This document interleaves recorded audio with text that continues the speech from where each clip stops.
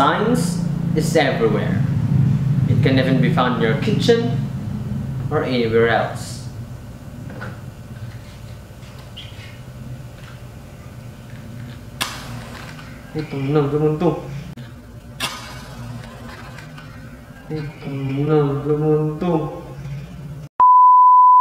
Mayong adlaw sa inyong tanan.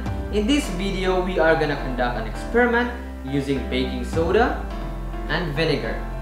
Also, at the end of this video, I'm going to explain to you the science behind this experiment and other related topics. Also, these are the materials that we will use for this experiment.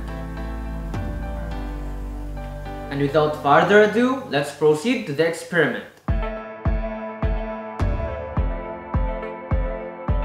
Measure 50 grams of baking soda using the weighing scale.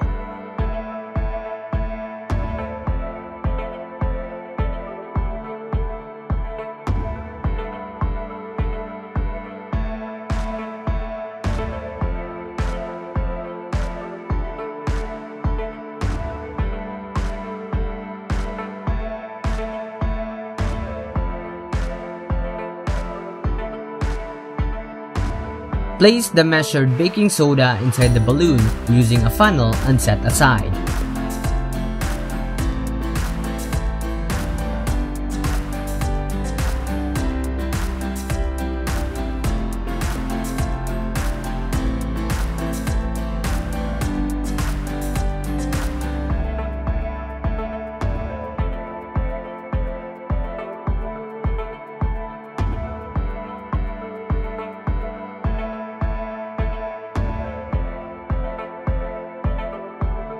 Measure 50 ml of vinegar inside the glass and make sure to clean the glass before using.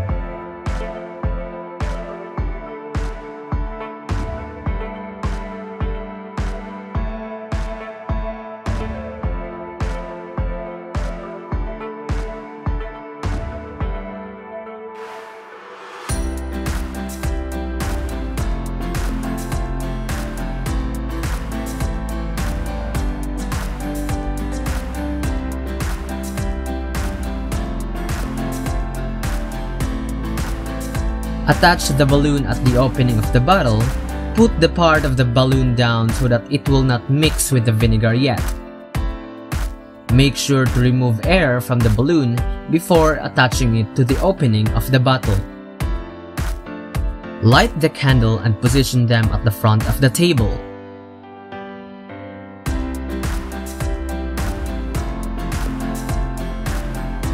Mix the baking soda and vinegar by flipping the balloon.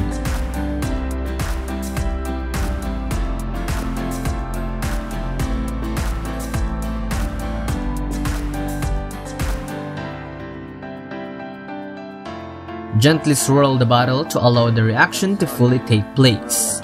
You need to hold the base and hold the opening.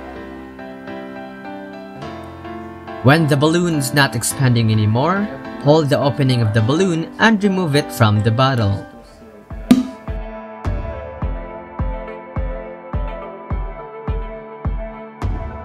Bring the balloon close to the candle and position it as if pouring something into the candle. Don't position it directly above the flame.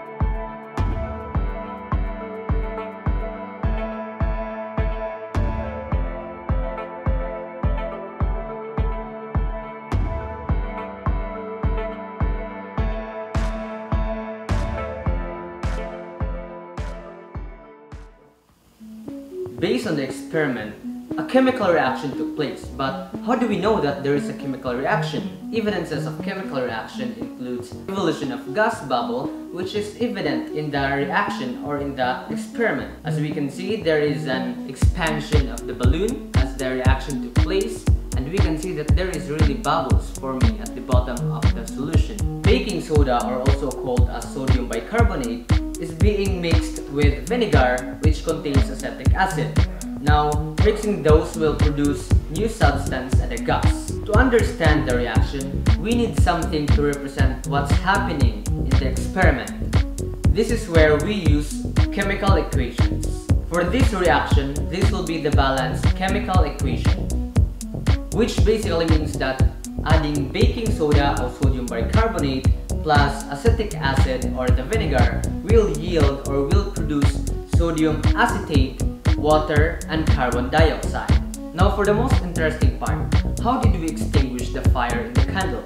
A fire burns because of three elements: heat, fuel, and oxygen. This is also called the fire triangle. Carbon dioxide is more dense than oxygen gas. That is why when we pour the contents or this carbon dioxide into this candle, it tends to replace the existing oxygen gas inside this candle.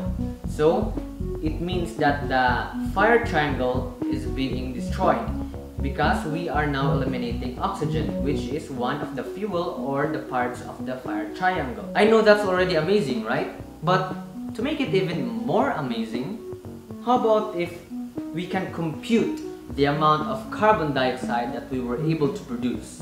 First, we need to know which of the two, sodium bicarbonate and acetic acid, stopped the reaction, then how much of it produced carbon dioxide.